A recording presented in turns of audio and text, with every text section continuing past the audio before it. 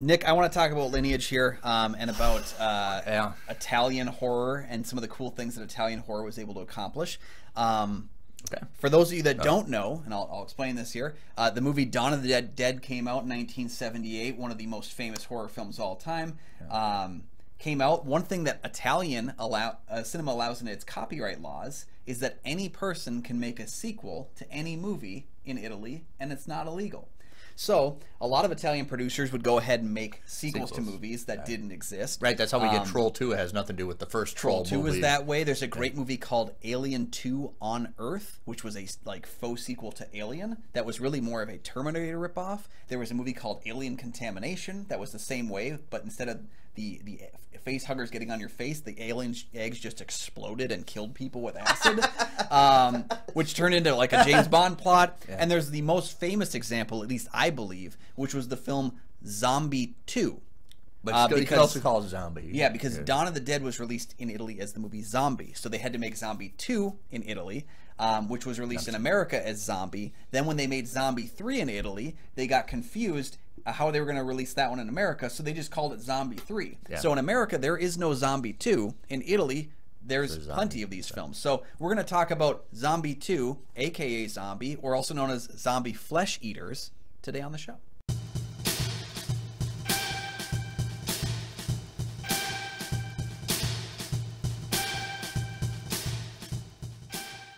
And welcome back to the show. I'm one of your hosts, Kyle Goethe from GoatFilmReviews.com. That was a long scenic route, yeah. Still not clear about it. I'm Nick from the St. Paul Filmcast. Thanks for finding us. Thanks for watching. And for our loyal fans, thank you for continued support of the show. You can follow the show on Twitter and on Instagram. We are both members of the Minnesota Film Critics Alliance. Check out that website for other critics' reviews as top as ours. And today we're going to talk about what we just mentioned, Zombie 2, Zombie, what, from Italy. It almost got more titles than Bay of Blood. Yeah, I just called it a zombie with a shark movie, but go ahead. There you go. So when a boat belonging to a famous scientist is found on the coast of New York without the scientist, but instead a zombie, journalist Peter West travels to the Isle of Matul with the scientist's daughter Anne to get answers. What they find is less than they hope and more than they wanted, as the island is slowly overrun with the undead. All right, well, a couple episodes ago we talked about The Big Clock, and that is a movie where Maureen O'Sullivan and John Farrow met, and they got married and had kids, and one of them was Mia Farrow. The other one was in this movie. Yeah, his sister, Tisa Farrow, who I think appears in Manhattan for like a scene, but is more well known in Italian horror for this film and the film Anthropophagus. She has complete this dead face look that I'm doing right now in the movie, like I'm in this. Peter West, notable for playing in a number of soap operas, I believe. Also trying to like make sure that the camera's never focused on his bald spot. He's kind of just like turning away a lot. So tough for me to do. Yeah. So right, and the other actor is Richard Johnson. He plays the doctor, Dr. Menard, the mad scientist doctor, almost like Transylvania 65,000 doctor. Yep. But a notable thing about Richard Johnson is he turned down the role of James Bond. It was offered to him before Sean Connery. He said no. Now, he has got a great profile for James Bond. A great side profile. Yeah. Especially when we look at him back in The Haunting, which is where I'm first aware of Richard Johnson as the doctor from that horror film. He has kind of that perfect kind of like swaggery look to him.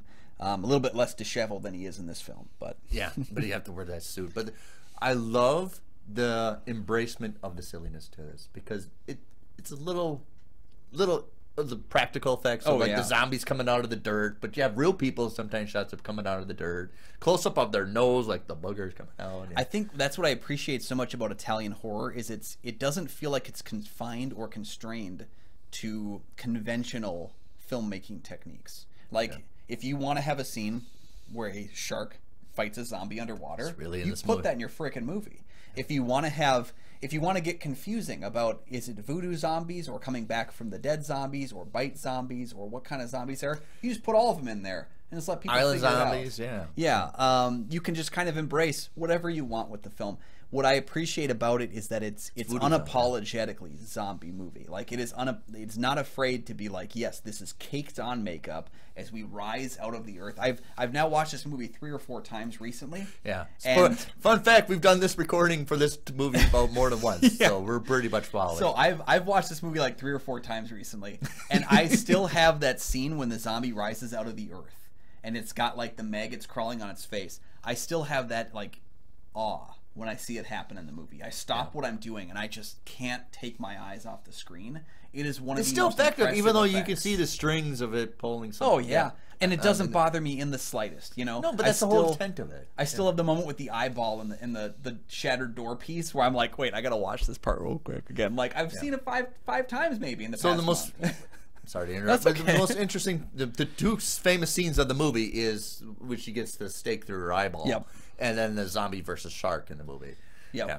But it's that slow mechanic, and I'm sure Dario Argento saw this, and I'll do one better for opera when she gets a bullet through her eye. But yeah, Italians love their eye gore. They just like the gory, yeah, they do. Yeah, I think it's some area where some people just can't handle eye gore, and it's not easy to watch. It isn't, but it's something where it's like it's almost like the last stand for gore is like we're gonna go for the eye. Yeah. I think about that scene, and I'm surprised it still looks fake, but does. still you're like, it's going in. Yeah, it goes in. The fake part was it going in. The part that I find realistic is the eye coming out when you see the gloobs of it. Going back to the zombie shark thing too, it's a scene that was shot without director Lucio Fulci's Yeah, I learned about involvement. that. Yeah. And the person playing the zombie didn't show up, didn't want to take part in the film because they were on scene with a friggin' shark. And so the trainer got in the zombie makeup and went underwater and did the scene, and it was added to the film without Fulci's involvement. Fulci was very famously not happy that this film was going to be made as a faux sequel. This movie was in production long before Dawn of the Dead became the hit that it was, and was not happy that this film was kind of shoehorned in as a fake sequel, that scenes were shot in New York so that the film would feel more accessible to Americans. What I always find funny is that Americans are so like against watching a movie that doesn't feel like it was shot by Americans, that that other countries had to make it like fake Americans. It's kind of like when we criticize movies for shooting scenes in China so that they can get the Chinese release, and it's like, yeah, they were doing the same thing to us like back in the 80s. So it's almost the disdain of like Sofia Coppola doing Marie Antoinette. Yeah, it's an American version of somebody in France that they have regard for. Yeah, it's almost like French doing a movie about George Washington. We already have some reservations about you guys doing something about George Washington. Yeah. Okay. Yeah. It goes back to that famous Hot Fuzz line. He's not even from round here. Yeah. Yeah. So it's Fulci. I know Fulci because I grew up. I was a kid in the early '80s, so I know about the House in the Cemetery, the New York Ripper. I know where he goes after this. Yeah. This is my first Lucio Fulci film. I recently became, not even recently, back in 2014 I believe it was, I became enamored with Italian horror. I remember watching Suspiria for the first time, and I was watching it like 3 in the morning, so I was gonna fall asleep, and I paused the film, went to bed, woke up the next morning, and started playing it again immediately afterwards. I fell in love with demons. I fell in love with all these kinds of like Italian horror films from the time The Church that I constantly go back to and rewatch. And there's something just wholly special about a horror film that's not afraid to be for horror fans. They're not trying to make the average people. They're not like Scream, where they want to be accessible to everything. They're like, no, we are making this for the people that absolutely want to see this, and there is an underground love. We're going to show massacre, bloody massacre, and women are going to have their clothes off. Yep. There's a completely there's multiple unnecessary nude scenes in this film, and you're like, yeah, it does keep people. They're not afraid to use the male gazing of, it's time to snorkel, and they're like up and down. For horror fans, nudity and gore kind of go hand in hand in that they're both things that make viewers go. Yeah, we know about that from The Burning. And pay attention to them. Yeah, it's like, if you can't get one, go for the other. My famous is The Burning. They have to have an outdoor shower right on the lake. Yep, that's short enough for the kids to come up and be like, oh. Because the girls have to shower, but it's right near the lake. Well, obviously, yeah. No, I think the Italian horror movement has been going on for decades. There's a great documentary in pre-production from the makers of In Search of Darkness called Nightmare Cinema that is all about the Italian horror movement, and it's something really fascinating. And this is one of the most famous examples of it. It's just that we were able to faux sequelize something that almost became as famous as some of Romero's sequels amongst people that you watch. I agree. I agree. Yeah. And it's interesting to note that George A. Romero's Living Dead franchise is almost a choose your own adventure, because the original Night of the Living Dead has the sequel Dawn of the Dead, but then there was also the sequel like Night of the Living Dead 30th Anniversary Edition, which turned into Children of the Dead, and then the Dawn of the Dead breaks off into Zombie and Day of the Dead. Day of the Dead breaks off into Land of the Dead or Day of the Dead 2, which is terrible. Like, and every film has been remade and sequelized to the nth degree that it's like the lineage is just confusing as hell. No, if you put a chart, it'd be very confusing. I was just confusing explaining this episode, Exactly. and I know that I already know. I've explained it before. Yeah, you explained it before, and it's still kind of confusing. Yeah. Yeah, but it's also, if you want to check out, I think this is the inspiration for Wes Craven to do Serpent and the Rainbow. I think there's got to be some part of it that Craven had to be became aware of this movie. Yeah. This movie, what year again? This would be 1979. Yeah, Serpent and the Rainbow is that 1989 or 88? 87. Okay, 87, so yeah, right about that. Yeah. You know, which is voodoo zombie going on an island and Bill Pullman investigating. Yeah. Well, this script itself was actually less influenced by Dawn of the Dead and more influenced by the voodoo zombies. It was influenced by films like The Island of Dr. Moreau, I Walked with a Zombie, The Walking Dead, Voodoo Island. Mentioned that, Val Lewton's I Walked with a Zombie, cat people. Yep. Yeah. Which is fun. We've kind of skirted around I Walked with a Zombie so long we might have to cover it at some We'll point. eventually get to cover it eventually by the end of this year. But yeah, it was influenced by the voodoo zombie elements of it and just kind of like made into a traditional Romero zombie film at the same time. But the marriage of the two is rather interesting because it does embrace those voodoo elements a lot. Yeah. And even so, that's probably where that Serpent and the Rainbow does come from, is because this film has the same inspirations, at least. Yeah, that's just want to bring it out. But also the guys who made the zombies were kind of like caked on makeup. Yeah, kind of called the cakers. Remember, right? The caked on makeup. The caked on makeup quotes.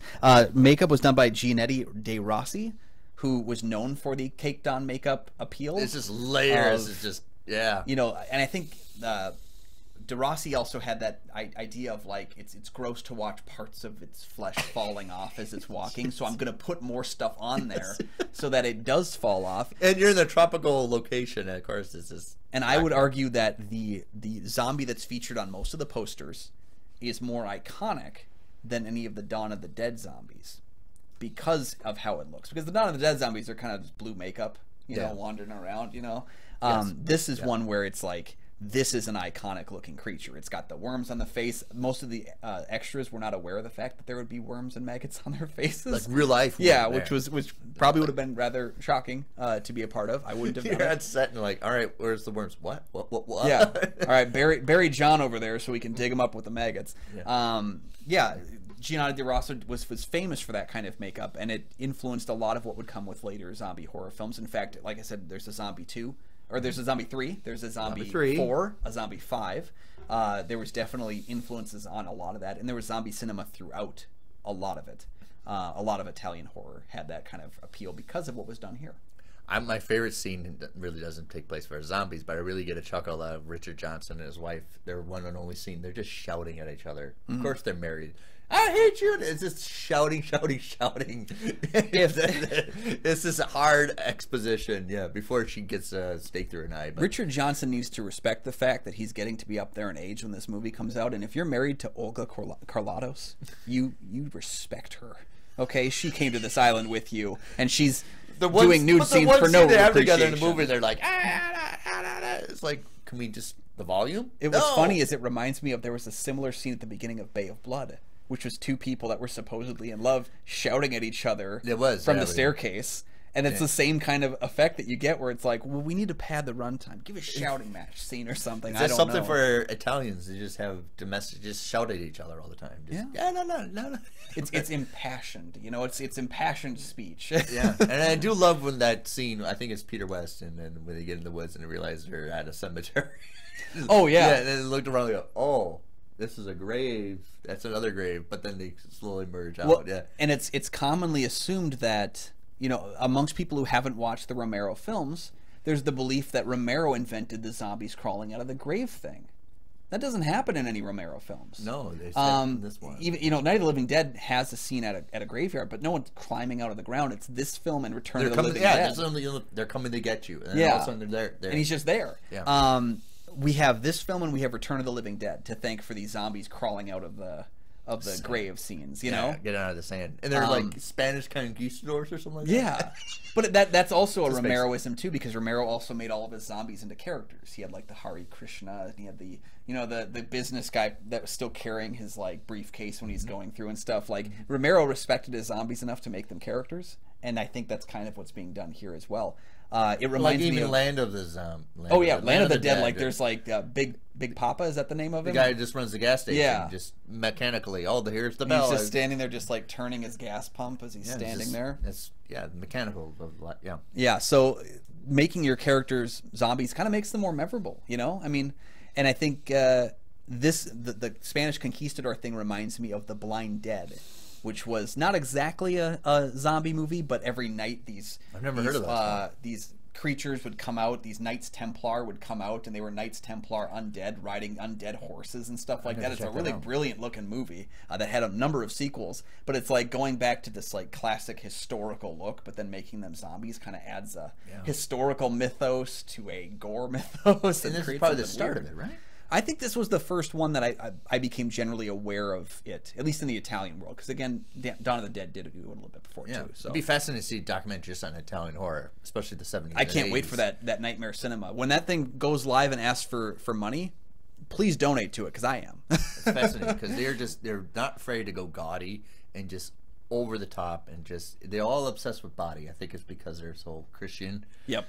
About resurrection and Eucharist and body and all. It's just, and then it means also more. I think death means more from a spiritual sense in outside of America than it does here. Yeah. We tend to view, I mean, if you just watched how we viewed pandemic numbers of the number of people dying every day, like we view death very differently than people outside of America do. And I think there's a spiritualness to it that makes it all the more unnerving, I think.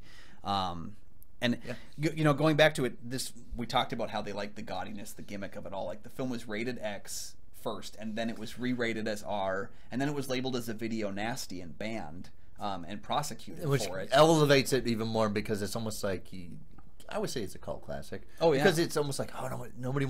People tell me I shouldn't see this. It makes it all the more reason why. Yeah, it's not as intense as a film like Cannibal Holocaust, but I think it carries a lot of the same weight that film does. And there's even, you know, the William Castle gimmick that takes place here, because when they handed out barf bags when people showed up to the theater. Yeah, they embraced the gimmick quite a bit. This movie.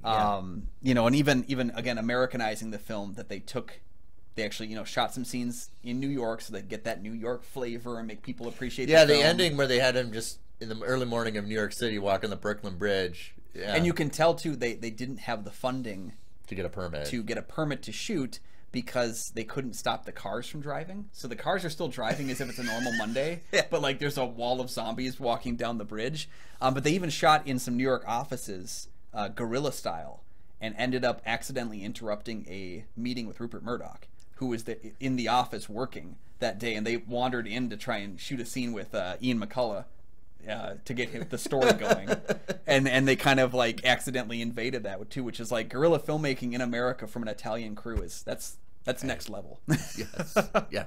So I think if you love horror movies, especially the zombie genre, it's a requirement to see it. Yeah. I've been sitting on this DVD for like because 10 years. I didn't know where this came from, but I knew about the zombie versus shark thing. I knew that existed. I just didn't know what format of a movie. It's out there in the ether, and you have to uncover it. You know. I think I've been sitting on this DVD for like 10 years. I picked this up a long time ago, and the irony, of course, is that I didn't watch it for 10 years, and then I've seen it 5 times. Now you've seen it 5 times, yeah. And I'm one of those people now that I really want to go see Zombie 3 and Zombie 4 and Zombie 5 and like really continue to embrace. I've been trying to hunt down more Italian cinema, so this works really well in my wheelhouse. This is, for me, an incredible piece of entertainment. I was so entertained, and every time I've rewatched it, I have not lost the entertainment from it. I've enjoyed it just as much, if not more, on rewatches. It's a great popcorn movie. It's a great like hangout with your underground friends. label cult classic. Yeah, and it goes back to Bay of Blood and Blood Diner, where you want to get a couple of friends together and just watch some insanity unfold. And I think that's, again, another staple of Italian horror, was that a lot of what they did back in the 80s and 90s and 70s, too, was they had movies where it wasn't so predicated on if you miss a line of dialogue, you don't know what's going on. You know, some of the stuff was straightforward, but it allows you to get some buddies together and just watch some carnage unload. And that, for me, is incredibly helpful. So next time I see you at the horror convention or Crypticon, I'm going to ask you, part of requirement, have you seen Zombie 2? Yeah, I feel like we need to put together a list of like the requirements to be a horror fan, is the scavenger hunt list, if you will. Yeah, it has a great ending to it because it's got a gun blazing inside the house and the zombies are coming after. You're going to go there and you just shoot your way out. Yep. And the incredible like score, that dynamite Italian like goblin-esque score without being goblin. Yeah, absolutely. One of my favorite films now of recent viewing has been this one, and one I'm going to be revisiting a lot, I think. I know you. Yeah. You can go this back. worked immensely well for me, and I can't wait to see it again, even though I've already seen it a few times.